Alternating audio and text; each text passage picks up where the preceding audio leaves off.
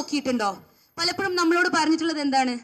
നമ്മളുടെ പ്രധാനമന്ത്രി വന്നിട്ട് പറഞ്ഞു, അതുപോട്ടെ, നമ്മുടെ ഹോം മിനിസ്റ്റർ നമ്മളോട് വന്നിട്ട് പറഞ്ഞു, ആദ്യം CAB വരും, അല്ലെങ്കിൽ CAA വരും, അതിനുശേഷം NRC വരും, നാട് മുഴുവൻ NRC ഉണ്ടാവുമെന്ന് പറഞ്ഞു, അല്ലെ? ക്രൊണോളജി സംജിയെ എന്ന് പറഞ്ഞു. ക്രൊണോളജി സംജിയെ എന്താണ് അതിന്റെ അർത്ഥം? ആദ്യം ഒന്ന് വരും, അതിനുശേഷം വേറെ വരും, പിന്നെ നിങ്ങളെല്ലാവരും പുറത്താക്കും എന്നായിരിക്കാം ഉദ്ദേശിച്ചത്. അതിനുശേഷം നമ്മുടെ പ്രധാനമന്ത്രി വന്നിട്ട് നമ്മളോട് പറഞ്ഞു, ഇല്ല, ജൂട്ട് ബോലോ കിത്നാ ഭി ജൂട്ട് ബോലോ എന്ന്. എന്താ ഉദ്ദേശിച്ചത്? ആരാണ് ജൂട്ട് പോലുന്നത്? ആരാണ് ഈ കള്ളം പറയുന്നത്? കേന്ദ്ര സർക്കാരാണോ നമ്മളോട് കള്ളം പറയുന്നത്? ഹോം മിനിസ്റ്റർ ഒന്ന് പറഞ്ഞു, അതിനുശേഷം പ്രധാനമന്ത്രി വേറൊന്ന് പറഞ്ഞു. നമ്മൾ എന്ത് വിശ്വസിക്കണം? അല്ല, ഞാൻ ചോദിക്കട്ടെ, നമ്മൾ എന്താ ബോളന്മാരാ? എന്താണ് ഇവർ നമ്മളെ കുറിച്ച് പ്രതീക്ഷിക്കുന്നത്? എന്താണ് ഇവർ നമ്മളെ കുറിച്ച് വിചാരിച്ചിരിക്കുന്നത്? നമ്മൾ ആരെങ്കിലും, ഇത്രയും ജനതകൾ, ഇത്രയും ആൾക്കാർ ഇതിനെതിരെ പ്രതിഷേധിക്കുമ്പോൾ അവർ നമ്മളോട് എന്താ പറയുന്നത്? നിങ്ങൾ പോയിട്ട് അതൊന്ന് വായിച്ചു നോക്കുന്നു. എന്താ ഇത് വായിച്ചു നോക്കാതെയാണോ ഇത്രയും കുട്ടികളും സ്റ്റുഡൻസും ബുദ്ധിജീവികളും ഇന്റലക്ച്വൽസും കവിതകൾ എഴുതുന്നവരും ബുക്ക് എഴുതുന്നവരും ഓഥേഴ്സും ഇതിനെതിരെ പ്രതിഷേധിക്കുന്നത്? എന്തുകൊണ്ടാണ്? അവർക്കൊന്നും എന്താ വായിക്കാൻ അറിയാൻച്ചാ? ആർക്കാ ഡിഗ്രി ഇല്ലാത്തത്? കുട്ടികൾക്കോ? ഈ സ്റ്റുഡൻസിനോ? PhD പഠിക്കുന്ന കുട്ടികൾക്കാണോ ഡിഗ്രി ഇല്ലാത്തത്? അല്ല, നമ്മുടെ പ്രധാനമന്ത്രിയായിട്ട് എൻറ്റയർ പൊളിറ്റിക്കൽ സയൻസിൽ ഈ ലോകത്തിൽ ഇതുവരെ ഒരു മനുഷ്യനും എൻറ്റയർ പൊളിറ്റിക്കൽ സയൻസിൽ ഡിഗ്രി ഇല്ല. നമ്മുടെ പ്രധാനമന്ത്രിക്ക് ഒരു ക്ലാസ്മേറ്റും ഇല്ല. എന്തൊരു ഡിഗ്രിയാണ് അത്? പറയൂ. പ്രധാനമന്ത്രിക്ക് ഡിഗ്രി കിട്ടിയത് വർഷത്തിൽ പ്രിന്റിംഗ് പോലും നടക്കാറില്ല. പ്രധാനമന്ത്രിയുടെ ഡിഗ്രി സർട്ടിഫിക്കറ്റ് പ്രിന്റഡ് ആണ്. അത് എങ്ങനെ സാധിച്ചു? ബാക്കി എല്ലാവരുടെയും റിട്ടേൺ ആണല്ലോ, ഹാൻഡ് റിട്ടേൺ. ആ വർഷത്തിൽ എന്ത് ഡിഗ്രി സർട്ടിഫിക്കറ്റ്? നിങ്ങളുടെ ഡിഗ്രി സർട്ടിഫിക്കറ്റ് ആദ്യം ഞങ്ങൾക്ക് കൊണ്ടുപോകും, അതിനുശേഷം ഞങ്ങളുടെ ഡോക്യുമെന്റ്സ് ചോദിക്കാൻ വരും. അല്ലെങ്കിലും ഇത്രയും കഷ്ടപ്പെട്ട് ഞങ്ങളോട് ആധാർ ചോദിച്ചു, ഇതൊക്കെ ഉണ്ടാക്കിയെടുത്ത് ബാങ്ക് അക്കൗണ്ടിൽ ലിങ്ക് ചെയ്യാൻ പറഞ്ഞു. എല്ലാം ചെയ്ത് കഴിഞ്ഞിട്ട് ഇന്ന് ഞങ്ങളോട് പറയാണ് ഞങ്ങളുടെ ആധാർ കാർഡും പാൻ കാർഡും വോട്ടർ ഐഡിയും ഒന്നും പൗരത്വം കാണിക്കില്ല എന്ന്. പിന്നെ എന്തിനാണ് നമ്മളെ ഇത്ര ബുദ്ധിമുട്ടിച്ചത്? പിന്നെ എന്താണ് പൗരത്വം കാണിക്കുന്നത് എന്ന് ചോദിക്കുമ്പോൾ പറയുന്നു, ബർത്ത് സർട്ടിഫിക്കറ്റും നിങ്ങൾ ഉപ്പപ്പാന്റെ ലാൻഡ് സർട്ടിഫിക്കറ്റും കൊണ്ടുവരണമെന്ന്. ഈ ലാൻഡിന്റെ ഡോക്യുമെന്റ്സ് കൊണ്ടുവരാൻ എന്താ നമുക്ക് പ്രാന്താ? എന്താ ഞമ്മന്റെ ബോളന്മാരാ? എന്ത് ഇവരെല്ലാം വിചാരിക്കുന്നത്? ഉപ്പപ്പാന്റെ സർട്ടിഫിക്കറ്റ് കൊണ്ടുവരണ. ആദ്യം സ്വന്തം ഉപ്പപ്പാന്റെ കിട്ടുന്നില്ല, പിന്നീട് ഉപ്പപ്പാന്റെ കൊണ്ടുവരുന്നത്. നിങ്ങൾ എന്ത് വിചാരിക്കുന്നത്? ഈ നാട്ടില് ഇത് മുസ്ലിം വിരുദ്ധ ബില്ലാണെന്നാണ് പറയുന്നത്. പക്ഷെ മുസ്ലിം വിരുദ്ധ ബില്ല് മാത്രമല്ല, ഇത് പാവങ്ങൾക്കെതിരെയുള്ള ബില്ലാണ്. എന്തുകൊണ്ടാണ് ഇത് പാവങ്ങൾക്കെതിരെയുള്ള ബില്ലാവുന്നത്? നിങ്ങൾക്ക് തോന്നുന്നുണ്ടോ നമ്മുടെ നാട്ടിലുള്ള എല്ലാവർക്കും എല്ലാത്തിന്റെയും ഡോക്യുമെന്റ്സ് ഉണ്ട് എന്ന്? അത് പോസിബിൾ ആണോ നമ്മുടെ നാട്ടിലുള്ള എല്ലാവർക്കും ഡോക്യുമെന്റ്സ് ഉണ്ടാവാൻ? നമുക്ക് ഫ്ലഡ് ഉണ്ടായി. ഫ്ലഡിന്റെ സമയത്ത് എത്ര പേർക്കാണ് ഡോക്യുമെന്റ്സ് നഷ്ടപ്പെട്ടത്? അല്ലെങ്കിലും പാവങ്ങളുടെ കയ്യിലൊക്കെ പേപ്പേഴ്സും ഡോക്യുമെന്റ്സും ഉണ്ടെന്നാണോ നിങ്ങൾ കരുതുന്നത്? ഈ ബില്ലോ ഈ നമ്മുടെ ഗവൺമെന്റ് ഇപ്പൊ കൊണ്ടുവരുന്ന കാര്യങ്ങളോ ഒന്നും പണക്കാരെ ബുദ്ധിമുട്ടിക്കില്ല, പാവങ്ങളെ ആയിരിക്കും അത് ബുദ്ധിമുട്ടിക്കാൻ പോകുന്നത്. അത് നമുക്ക് എല്ലാവർക്കും അറിയാം. ഡീമോണിറ്റൈസേഷൻ വന്ന സമയത്തും ATM ക്യൂ നിൽക്കാൻ പാവങ്ങളായിരുന്നു ഉണ്ടായിരുന്നത്, പണക്കാരല്ല.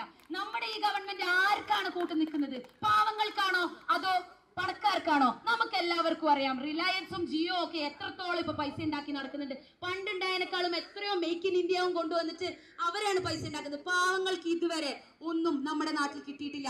കിട്ടുമെന്ന് പറഞ്ഞതല്ലാതെ നമുക്കൊന്നും ഇതുവരെ ഒന്നും നടന്നിട്ടോ കിട്ടിയിട്ടില്ല. എന്ത് പോളന്മാരാ ഇതൊന്നും മനസ്സിലാക്കാണ്ടിരിക്കാൻ എന്ത് ഗവൺമെന്റ് വിചാരിച്ചത്?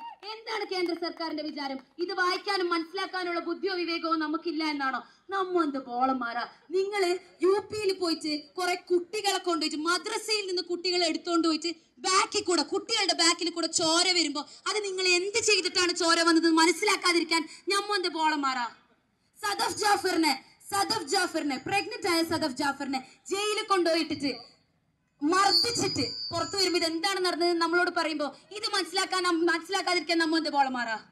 മംഗലാപുരത്ത് കുറെ ആൾക്കാരെ വെടികൊണ്ട് കൊന്നിട്ട് ഇതൊന്നും എന്തുകൊണ്ട് സംഭവിച്ചു? മുസ്ലിങ്ങളെ കൊന്നിട്ട് ഇതൊന്നും മനസ്സിലാക്കാതിരിക്കാൻ എന്ത് ബോളന്മാറാ?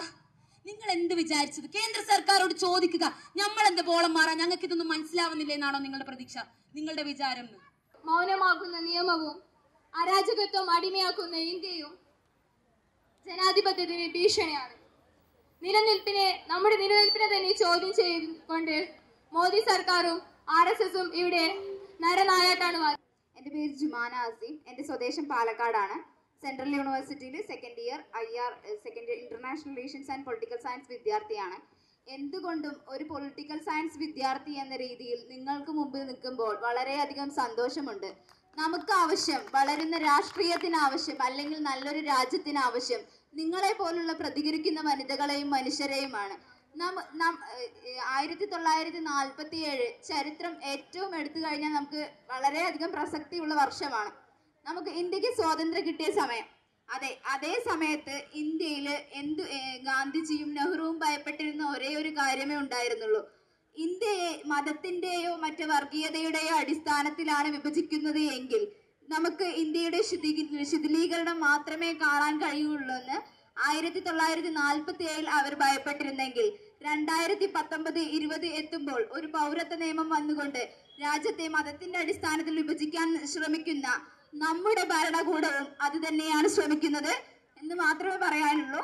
എന്തുകൊണ്ടും എൻ്റെ എല്ലാവിധ ആശംസകളും ഈ പരിപാടിക്ക് നേരുന്നു. ഇന്ത്യയിലുടനീളം ഇന്ന് സ്ത്രീകളും കുട്ടികളടക്കം തെരുവിലിറങ്ങുകയാണ്.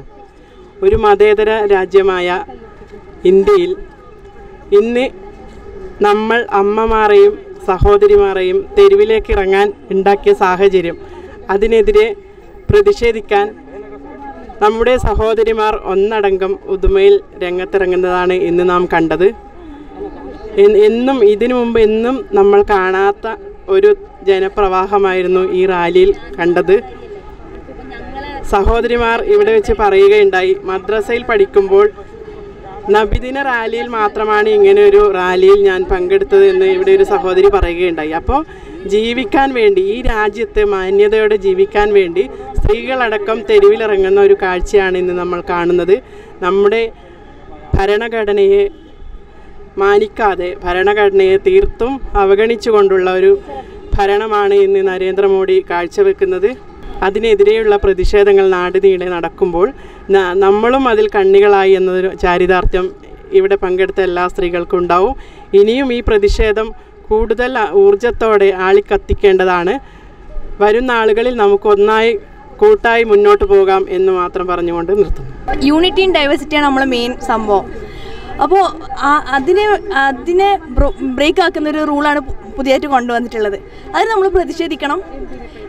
മെയിൻലി നമ്മൾ സ്റ്റുഡൻസാണ് ഇതിന് മുന്നോടിയായിട്ട് നിന്നിട്ടുള്ളത്. അതുകൊണ്ട് നമ്മൾ ജയിക്കും, നമുക്ക് വേണ്ടത് കിട്ടും. ഈ കഴിഞ്ഞ കുറച്ചു കാലങ്ങളായി ഇന്ത്യൻ ജനത ഭയപ്പെട്ട് തന്നെയാണ് ജീവിച്ചുകൊണ്ടിരിക്കുന്നത്.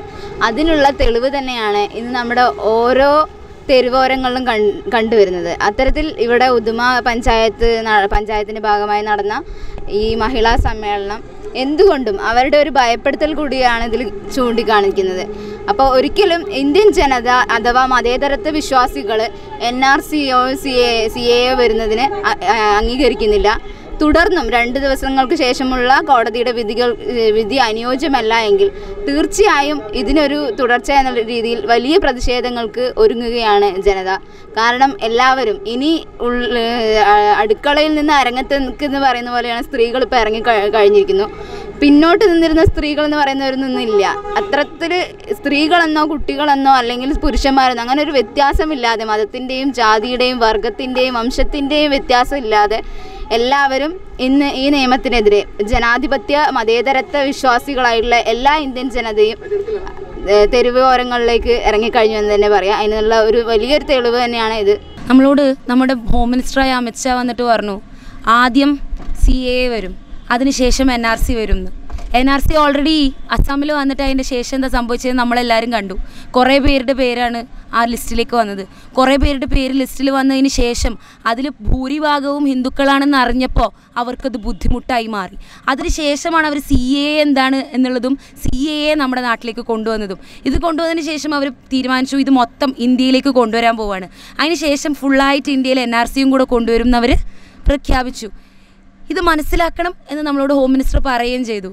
അതിനുശേഷം പ്രശ്നങ്ങൾ ഉയരാൻ തുടങ്ങിയപ്പം, ജാമ്യയിലെ കുട്ടികൾ ചോദ്യങ്ങൾ ചോദിക്കാൻ തുടങ്ങിയപ്പോൾ, നാട് മുഴുവനുള്ള ആൾക്കാർ ചോദ്യങ്ങൾ ചോദിക്കാൻ തുടങ്ങിയപ്പോൾ നമ്മുടെ പ്രധാനമന്ത്രി മുമ്പിലോട്ടേക്ക് വന്നിട്ട് പറഞ്ഞു, നിങ്ങൾ ഇതിൽ രണ്ടിനും തമ്മിൽ ഒരു ബന്ധമുണ്ടെന്ന് വിചാരിക്കേണ്ട, രണ്ടും വേറെ വേറെ സംഭവങ്ങളാണെന്ന്. ഇതൊന്നും മനസ്സിലാക്കാണ്ടിരിക്കാൻ നമുക്കെന്താ ബുദ്ധിയില്ല എന്നാണോ നമ്മളെ ഗവൺമെൻറ് അല്ലെങ്കിൽ നമ്മളെ കേന്ദ്ര സർക്കാർ വിചാരിച്ചിരിക്കുന്നത്? ഇത് രണ്ടും തമ്മിൽ എല്ലാ ബന്ധങ്ങളും ഉണ്ട്. ഇത് തന്നെയാണ് ഇവർ പ്രതീക്ഷിക്കുന്നതെന്നും നമുക്കറിയാം. NPR വരുമെന്ന് പറയുന്നുണ്ട്. NPRനും ഇതുമായിട്ട് ഒരു ബാധകവും ഇതൊട്ടും തന്നെ ലിങ്ക്ഡ് അല്ല എന്നും അവർ പറയുന്നു. പിന്നെ എന്തുകൊണ്ടാണ് ഇതേ കേന്ദ്ര സർക്കാർ, ഇവരുടെ ഗവൺമെൻറ് തന്നെ ഇതിനു മുമ്പ് NPR കൊണ്ടുവരുന്ന എല്ലാ സമയത്തും NPR ഇതിൻ്റെയൊക്കെ കൂടെ ലിങ്ക്ഡ് ആയിരുന്നു? 9 പ്രാവശ്യം നമ്മൾ കണ്ടിട്ടുണ്ട് ഇവരുടെ ബില്ലിൽ. ഇതൊക്കെ തന്നെ ലിങ്ക്ഡ് ആയിരുന്നു. NPR കൊണ്ടുവരും, അതിനുശേഷം ഡൗട്ട്ഫുൾ സിറ്റിസൺസ് ആരാണെന്ന് കണ്ടുപിടിക്കും. ഡൗട്ട്ഫുൾ സിറ്റിസൺസ് ആരാണെന്ന് കണ്ടുപിടിച്ചതിന് ശേഷം NRC കൊണ്ടുവരും. ഇവരോട് വിളിച്ചിട്ട് ഇവരുടെ ഡോക്യുമെൻറ്റ്സ് തരാൻ പറയും. അതിനുശേഷം CAA കൊണ്ടുവരും.